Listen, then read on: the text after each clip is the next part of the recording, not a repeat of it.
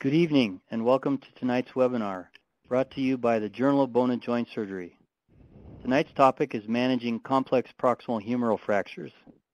This is Mark Swankowski, Editor-in-Chief of JBJS and host for tonight's webinar. Through technology platforms such as this webinar, we are able to provide content that is important, timely, and available in an interactive format in the comfort of your office or home.